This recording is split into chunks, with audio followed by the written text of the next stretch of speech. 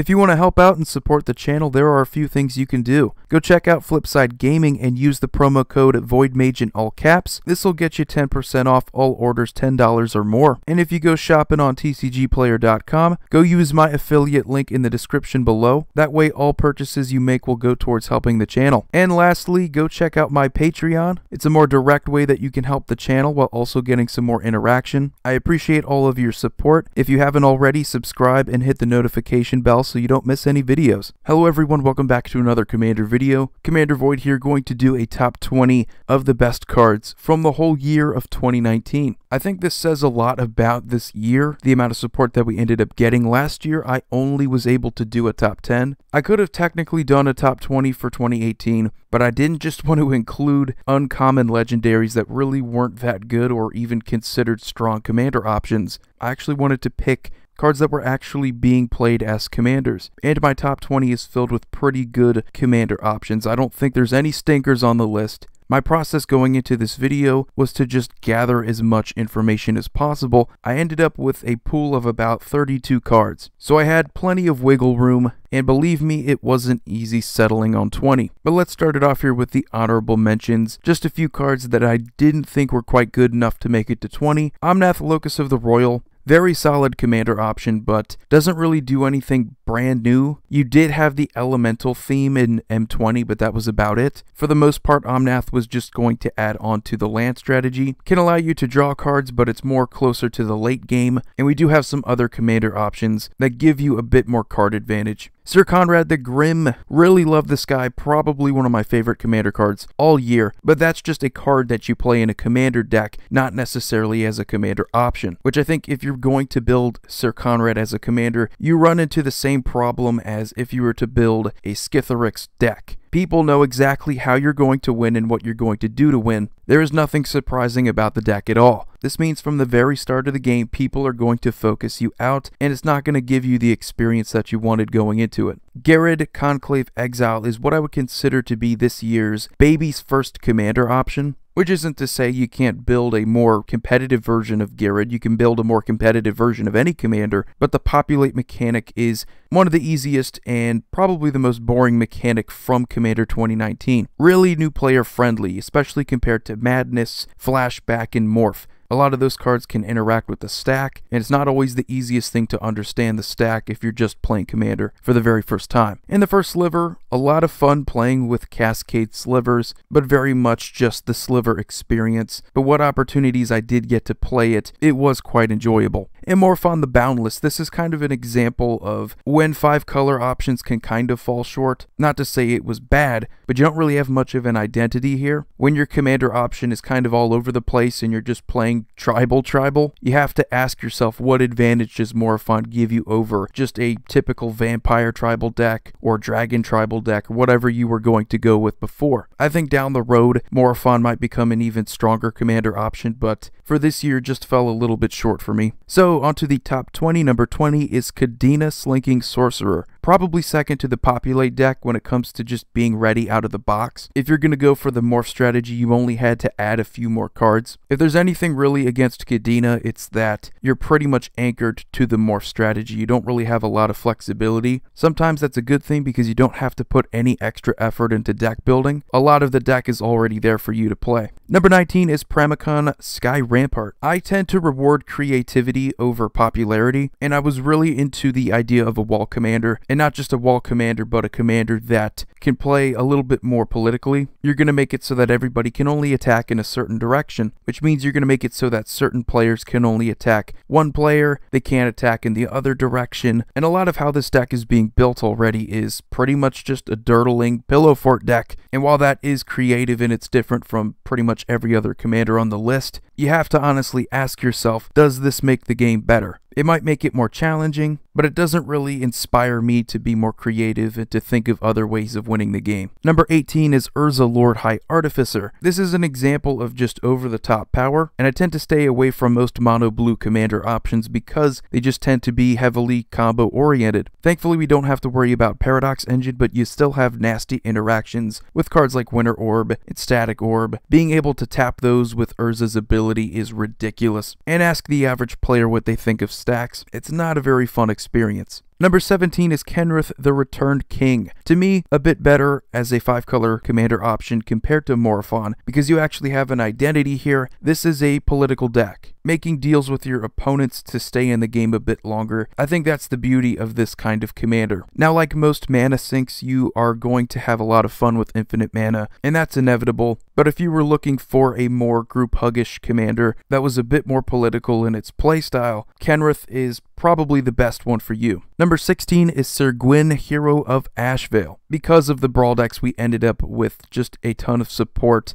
Throne of Eldraine was just ridiculous for commander. And Sir Gwyn is kind of like Kadena, but sort of the advantage here is that you have a lot more to add to the deck, and it doesn't just have to be about knights, it could obviously be about equipments and taking advantage of a 0 equip cost. Another advantage that I really like about Sir Gwyn here is that you're adding to Mardu. Mardu hasn't always had the strongest commander options, and definitely a lot less than Sultai, so even though you are anchored to a strategy for the most part, it's worth exploring in Mardu colors. Number 15 is Torbran, Thane of Redfell. Definitely a new player-friendly commander option, kind of like Girid, but the directions that you can go in are pretty cool. You could play the typical burn spells like Lightning Bolt, or you could be a little less friendly and play cards like Mana Barbs. Mono Red is not really a strong option if you want to build a commander deck. It typically lacks consistent card draw, mana ramp, so if you can add to the burn spells, get more damage out of them, you're going to have a much better time. And I just really dig Torbran as a utility creature in other decks too. If you can just add another 2 damage to whatever red card's going to deal damage to your opponents and their creatures, it's just going to be so much easier to deal lethal damage to your opponents. Number 14 is Kaikar Wind's Fury. One of the commander options of this year that I think a lot more people like than I did. Now don't get me wrong, I think Kaikar can be pretty powerful, and whenever you're playing with a spell slinger strategy, the option of Storm is always there for you. Your deck is most likely going to be cantrips, and it matters how many times you cast non-creature spells, so you're eventually going to run into things like Aetherflux Reservoir, and then suddenly the game is over. Now how I typically like to handle the spell slinger strategy is to just play good old-fashioned counter spells, play the long game with control, and hopefully I can outlast my opponents. You get flying tokens. Play other cards like Talaran Sky Summoner. You could have a massive token army. Flying tokens are no joke. It also helps that you're in 3 different colors, making the Spellslinger strategy a little bit easier to build around. Number 13 is Yawgmoth, Thran Physician. Looking back on 2019, you're going to know Mono Black just got the most support out of any color, and it really started in Modern Horizons with Yawgmoth, Thran Physician. Probably one of the best all-around creatures that can be used as a commander option. It's definitely a better way to go than Sir Conrad in my opinion, because the way of winning is not as obvious. Your deck is going to offer you ways of winning. It's not just going to be with Yawgmoth. He is just an engine, a very good engine that offers you card draw. I have to keep reminding people that when your commander can offer you card draw, even if it's not going to be the reason why you win, it is going to put you in a much better position to win than a commander option like Sir Conrad that doesn't offer you that card draw. You also have just 1,000,001 mechanics that you can fool around with. -1/-1 counters. You could also proliferate loyalty counters. You could proliferate poison counters. You could play with aristocrats. So crazy how versatile this commander is. Number 12 is Feather the Redeemed. Now we get to talk about actually satisfying a need here. At least Mardu had some decent commander options before Sir Gwyn. Boros has been terrible. It's always a challenge if you want to build a good Boros deck, but you're combining probably the 2 worst colors in Commander, and it's usually going to be combat oriented. Feather allows you to reuse spells that will cantrip you into other cards, and getting to reuse those cards will speed up the deck and allow you to keep a full hand, something that Boros has never been good at. Now a lot of these spells are still going to be combat focused, and the idea is to eventually deal commander damage with Feather, but it's always a treat when you get to experiment with something new, and especially when that something new just gives you something you've never had before. Number 11 is Niv-Mizzet Reborn. Much different than the previous Niv-Mizzets, they've all interacted with card draw. This Niv-Mizzet is focused on the guilds. 2 colored cards. You get to look at the top 10, and you get to add a card of each color pairing, which is just insane card advantage. If you can abuse the ETB, you can keep a full hand, and there are a lot of good cards in just 2 colors.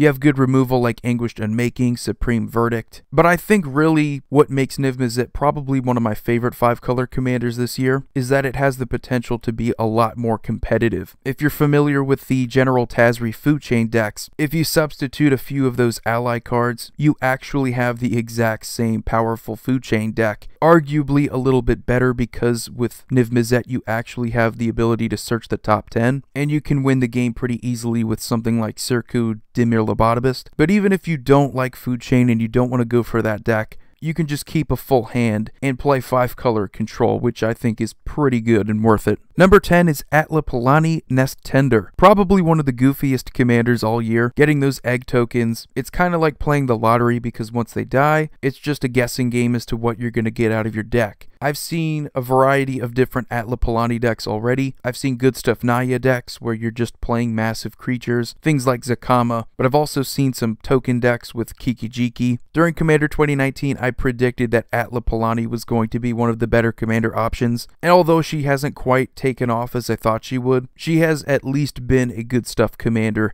that offers you a little bit more than Garrod if you want to experiment. Number 9 is Chulane, Teller of Tales. Now I know a lot of people are sick of the land strategies in Commander. They're all over the place, and I mentioned one earlier with Omnath, Locus of the Royal, but Chulane does it the best way that you can. Not only are you going to be getting extra land drops, but you're getting that in addition to card draw, which is just the best engine possible. You don't have to wait for 8 lands. Play some ridiculous cards like White Mane Lion that can return themselves to your hand, allowing you to constantly just reuse them. You keep drawing cards and you keep getting your land drops. And typically the best thing you can do after that is just play control. You're in pretty good control colors and Bant. Once you have a consistent engine, that's really half the difficulty in Commander, and to me that's the only question mark remaining with Chulane. It's what you do with all of that mana and all of that card advantage. Number 8 is Yarok the Desecrated. I'm not going to lie to you, I don't like this commander. I'm willing to recognize that it was one of the strongest commander options all year, but I think just the idea of doubling the ETBs, it's been done before, and all this really does is just do it in a more disgusting way. I don't have anything against ETB decks, but when that's just the whole point of the deck is to just get the ETBs, your commander's just sitting there, and it's not like you're doing anything unique. You're just playing good permanents with good ETBs.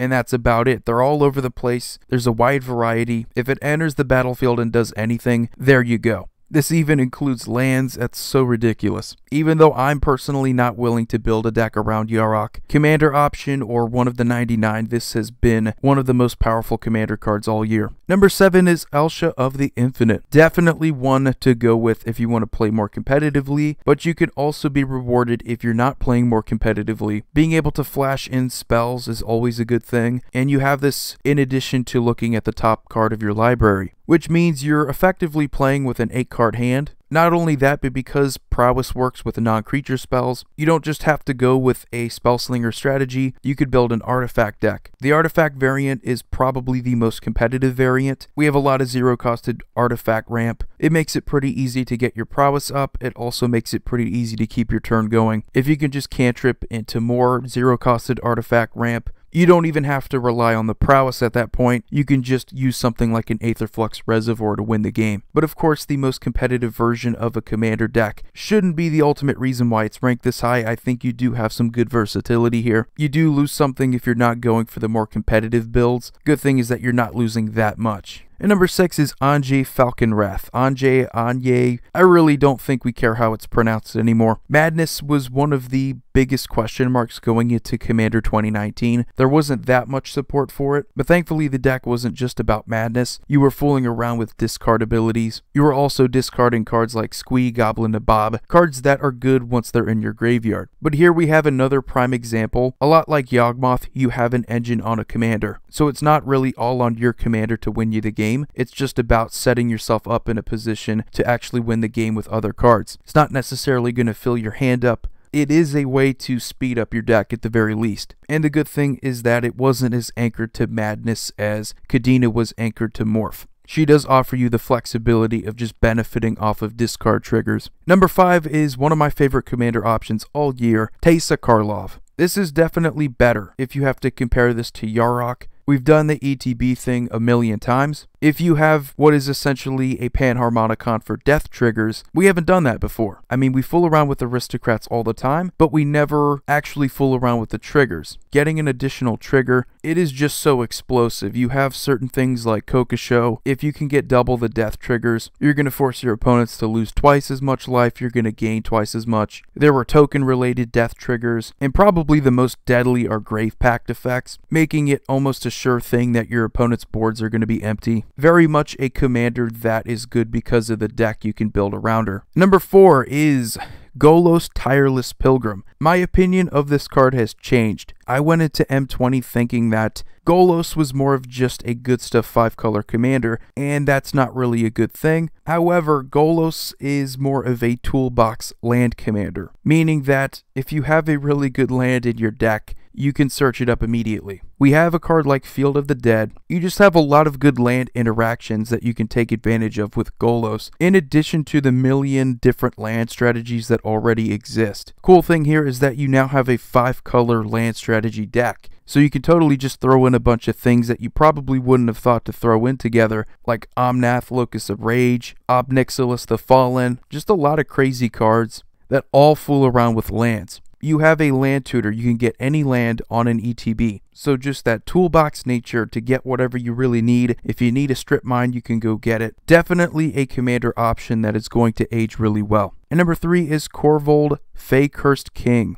Throne of Eldraine was just ridiculous, I said this earlier, but these Brawl deck commanders are probably the most well-rounded commander options all year, arguably even better than Commander 2019 options. It kind of goes back to the days of Commander 2011, Commander 2013, where it wasn't just about one strategy, but a million different ones that you could synergize with. Korvold is one of the commander options that does that really well. Now, before Throne of Eldraine's release, going over Korvold, I did compare him to Prosh Skyraider of Care. You have a lot of similarities here. You don't just have one way of building around this commander, and that's the beauty of Commander. That's Commander at its best. When it's not just the obvious commander damage, but you also have the ability to take advantage of death triggers, you have the ability to take advantage of tokens, counters, and it doesn't feel like there's a right way to do it. You just have a bunch of possibilities that all seem pretty powerful. And it doesn't hurt that you have yet another engine on a commander that can draw you cards. Number 2 is Alayla Artful Provocateur. Now, I'm a big fan of enchantment decks and artifact decks. What you have here is the combination of both. It's a little weird because you also have a synergy with flying creatures. You get rewarded for playing those artifacts and enchantments by getting fairy tokens. Those fairy tokens are also going to get bigger off of Alayla, making her yet another example of a commander option that can fool around with different strategies. I've seen really good artifact builds, I've seen really good enchantment builds, I've seen really good flying creature tribal builds. To me, what puts her above Korvold is probably how easy it is to play the deck without even having her out on the field. She just puts your strategy a little bit over the top, rewards you with those creature tokens, whereas if you don't have Korvold out there, you're not going to draw as many cards. Your deck can be slowed down entirely. With Alayla, you have token production, you have the ability to keep a board presence, stop your opponents from attacking you. There's more of a contingency plan in that kind of deck. And then we have number 1, the card I think is probably the best commander option all year, and it's also what I think is the most creative one, Kirik, Son of Yawgmoth. The return of Phyrexian mana. It was a very gutsy call, but it worked out perfectly. Now you could run into similar problems with Sir Conrad, where you just get focused out of the game. Now that's not so much in the danger of instantly winning the game, that is more of just this engine being so powerful. You're substituting black mana for 2 life, and that's pretty much it. You get insane cost reduction. When it comes to mana, you're still going to be paying a bunch of life, but that's the whole point of the deck, is to balance the life loss with some life gain, making this whole thing worth it to begin with. Kirik also gets points for embracing his color's philosophy. It's all about paying life for more advantage. You're willing to make a deal with the devil. Maybe it's okay to lose half of your life earlier in the game. If it puts you ahead, you get more spells out there. And especially if you have that life gain. It's so easy to just play a Grey Merchant of Asphodel and recover most of the life you lost in the game. If there's any kind of downside to this commander, it is the potential to be punished if you overextend. All it takes is a board wipe, and it's harder for you to recover. But this is without a doubt mono black at its best. You can make any kind of black cost cheaper. You don't have to force yourself to substitute every cost. You could only do certain black costs. That way you get to save up some life. You do have the freedom to be a bit more selective. But yeah, definitely my pick for the best commander option of 2019. But anyway guys, that's going to do it for this video. Let me know what you think of the commanders from 2019. You all have a wonderful day. Void here signing off. See you all next video. Just wanted to say thanks to the patrons who are supporting me on patreon.com. Go check it out. There are different tiers with their own rewards. One of them is having your name in the credits of my videos. I know it's not much, but it's something that I can do to show my appreciation. Thanks again and have a good day.